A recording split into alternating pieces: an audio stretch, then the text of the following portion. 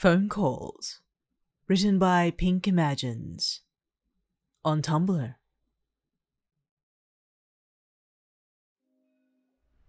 Christmas break. Usually a good thing. You get to see family, don't have to go to school, and you get that great holiday cheer. But this time, something was missing. You were sitting in your family's cottage. It was a big house where all the relatives met for Christmas break. It was very nice and genuinely aesthetically pleasing. But something was missing. For the past year, you had started dating this boy, Denki Kaminari. Sure, he was a total dork at times, but something about him made you feel so valid and nice. Of course, he wasn't with you for the break. It was a family event, and he had his own things to do. So you were sitting in front of your phone, debating on whether or not you should call him. Would it be weird? You didn't want to seem like you were too clingy, but you also didn't want to seem like you didn't care. Maybe you should send him a text. Your phone buzzed, as if it had been reading your mind. With one look, you could see it was a text from Kaminari. Hey, can I call you? Your heart skipped a beat.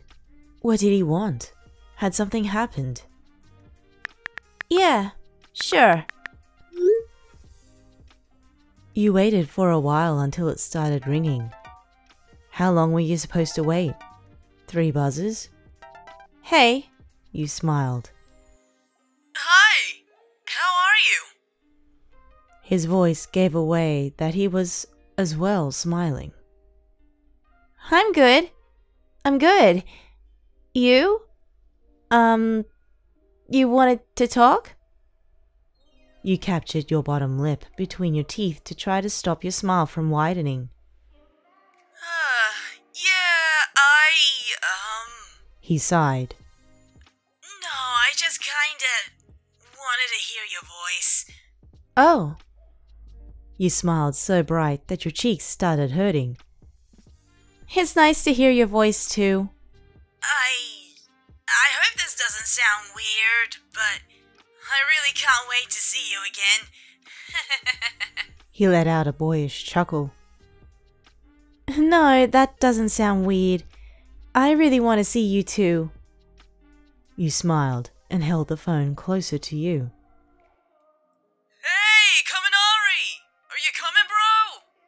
You heard what you thought was Kirishima's voice in the background of the call. Yeah, give me a second. Kaminari shouted after taking the phone further away from his head. I need to go. That's fine. We could, maybe call each other later? You asked. For sure. I'll call you when I get back. Promise. He said sweetly. Sounds good. You tried to contain your happiness. Bye. Bye.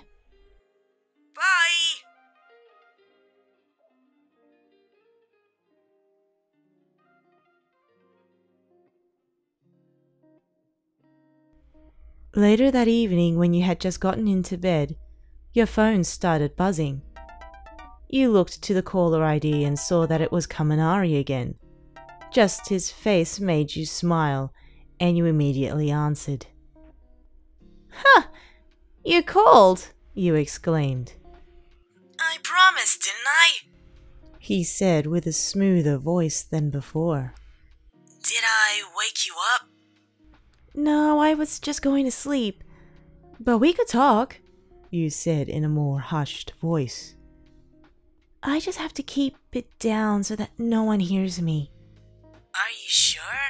I don't want you to get sleep deprived. He uttered with a worried tone.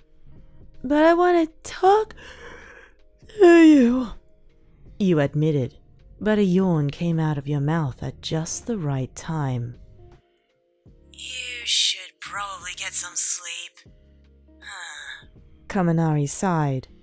I want to talk to you too, but it's way more important that you rest. Alright, fine. I love you. That just slipped out. Good night. and you didn't even realize. It was quiet on the other line.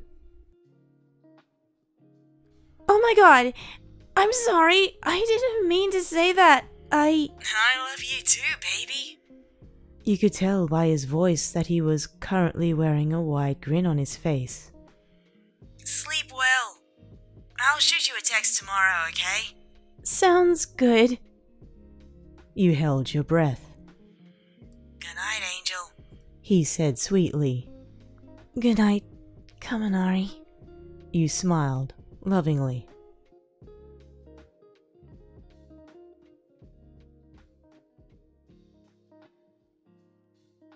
Once Kaminari hung up his phone, his friends around him finally let out their breath and stared at him with their mouths agape. What? He asked. You? Them? How? Sero tried to make sense of it all, because in his mind, how could someone so sweet fall for someone so dense? I didn't know you were romantic.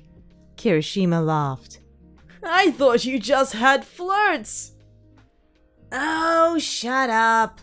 They're special. Kaminari smiled to himself.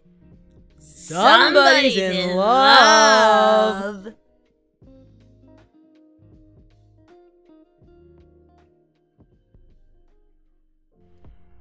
The next morning, you sat at the breakfast table, scrolling through your phone and eating some cereal when your phone buzzed. A notification from your messaging app appeared. Good morning. It came from Kaminari.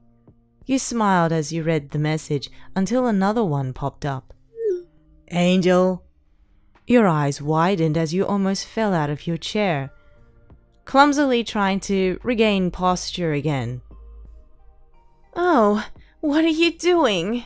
Are you okay? Your mother asked from the kitchen, looking at your slightly flustered face. Nothing. You choked out. I'm fine. You watched as your mother smiled and turned back towards the kitchen, continuing to clean the dishes. You looked back to your phone, typing away a response, smiling. Good morning.